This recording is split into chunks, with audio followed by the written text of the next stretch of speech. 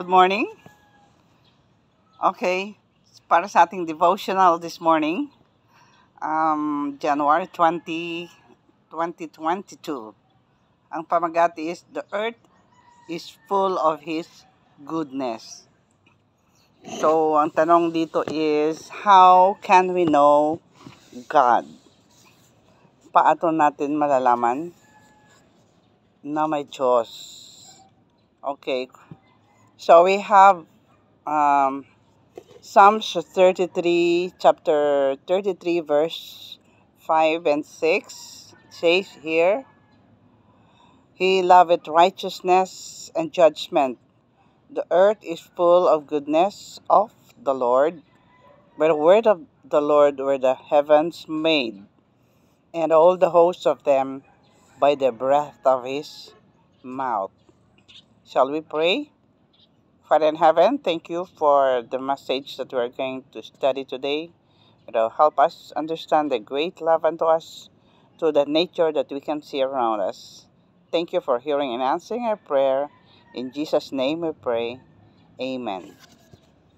So the earth is full of His goodness. When you look at the stars and then you track the revolution that it's going on there in the course of trackless space, follow from age to age in the appointed path, down to the minutes, the atoms, the things, the nature, the things of nature, they all obey God's Creator's will.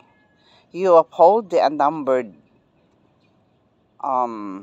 worlds throughout immensity, at the same time cares. Yeah, He cares for the wants of a little sparrow that sings its humble song without fear. So, kung makita po natin dito, dito sa Matthew 26, chapter 6, verse 25 and 26, sabi ng Panginoon, worry not about what you eat or drink or wear, for you are or greater than the sparrows.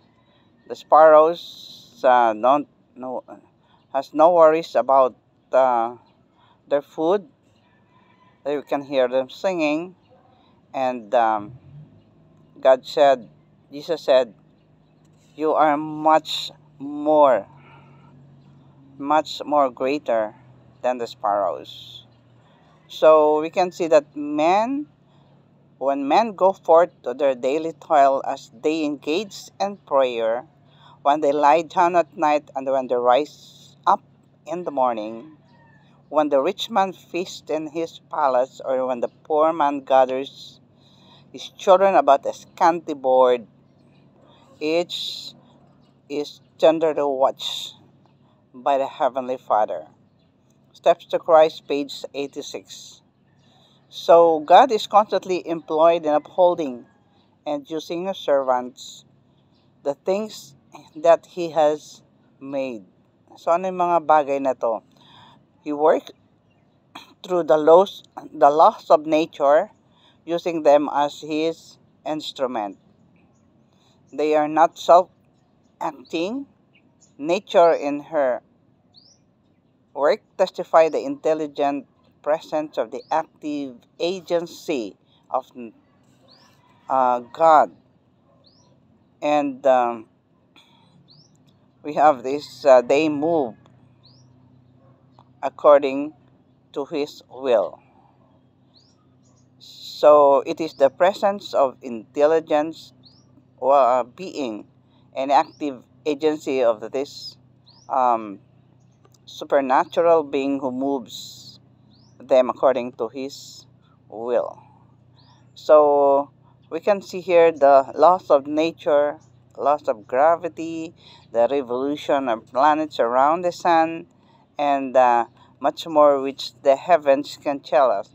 It is by inherent power, year by year, that each This earth yields its bounties and continues its march around the sun. So the hand of the Infinite One is it continues its work guiding this planet. It is God's power continually exercised that keeps the earth in position to its rotation as well as to its revolution around the sun. It is God who causes the sun to rise in the heavens. He opens the windows of heaven and gives us rain. So it is His power that vegetation is caused to flourish, that every leaf appears and every flower bloom and every fruit develop for us to have our food. The Ministry of Healing, page 416. So, by this we know that there is a God who has created all this. First, from the sparrows, we learn the lessons of no worry.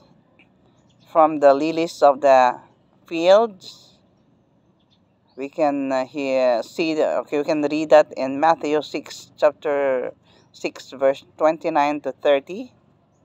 They neither toil nor spin, but the heavenly Father have clothed them and have provided for their needs. So how much more that we humans have been much cared by the Heavenly Father, who provided us with everything, and this provision is ever present in our daily lives. So again, I want to read in Psalms 33, chapter 5 and 6 in our key text this morning. He loveth righteousness and judgment. The earth is full of goodness of the Lord. By the word of the Lord were the heavens made, and all the hosts of them by the breath of his mouth. Thank you, and God bless us this morning.